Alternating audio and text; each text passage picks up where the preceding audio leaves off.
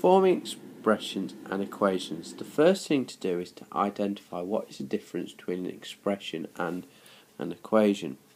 Well, an expression is 3n plus 2. To convert this into equation, we need to make it equal to something. So if I made it equal to 11. So the key difference between an expression and an equation is the equal sign. Now, when we're forming expressions, it's important to identify if we're given a variable in the question and what letter that variable is going to be represented by. So if we look at an example, if we label my age as A, how old will I be in 2 years' time? So here we're told to label my age as A. Now we don't know whether I'm 27, 42, 53, 12. All we know is that it is A. So how old will I be in 2 years' time? Well, I will be A plus 2 years.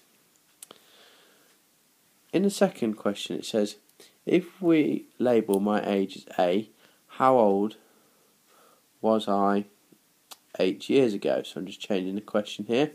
How old was I 8 years ago? So yet again, my current age, we don't know what it is, so we're labelling it as A. And 8 years ago, well, 8 years ago means subtract 8.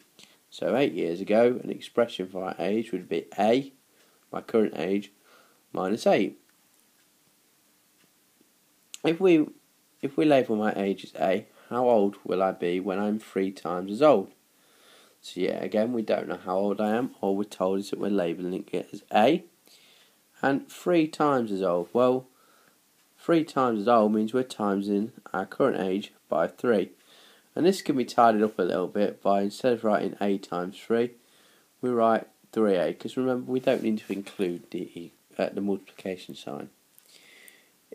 If we label my age as A, what is half my age? So yet again, we don't know what my current age is, but half of it, what does it mean to half my age? Well, it means to divide by 2. So we can either write that as this, or we could label it as A over 2.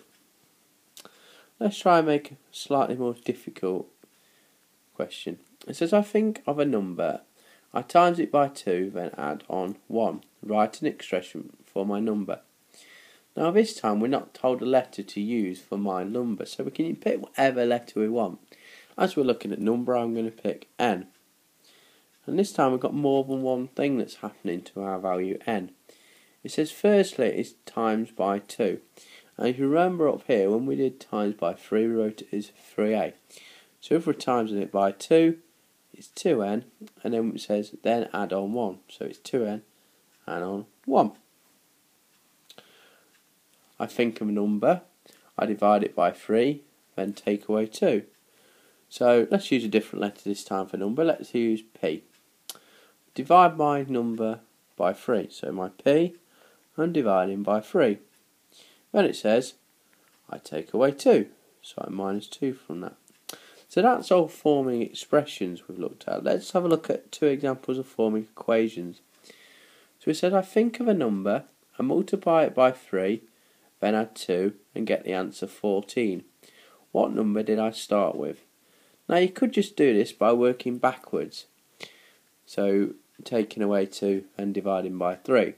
However, in an exam it would probably be split into 2 parts, and it would probably say form an equation and then use this to solve the equation to find the value of your number. Yet again, we're not told what to use for our number, so let's pick a T, and it says firstly that number is multiplied by 3, then we add on 2, and this gives us the answer 14. Well, the answer 14 means that what we've got here, our expression, must be equal to 14. Now we can solve this equation by doing the inverse function. So remember, what we're aiming for is to get t's on one side and numbers on the other. So we need to subtract 2 from both sides first. So we're going to have 3t equals 12. So that's 3 times the number equals 12. So we need to divide by 3. So t is going to be equal to 4. So we formed an equation and used that to solve to find out what our original number was. Let's look at one final example.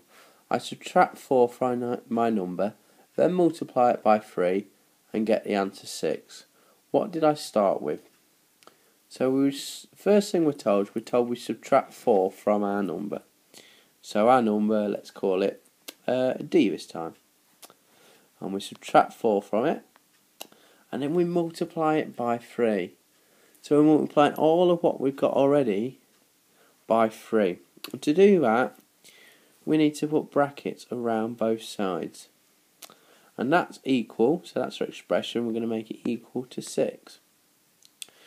Now, there's two ways to do it here. We could either divide both sides by 3, or we could expand the bracket. And after we've been looking at expanding brackets recently, let's expand the bracket. So 3 times D is 3D. 3 times minus 4 is minus 12. And that's equal to 6. So remember, like the example we did before, we want to aim to have the D's on one side and the numbers on the other. So we're going to add 12 to both sides. So we're going to have 3D equals 18. So 3 times the number equals 18.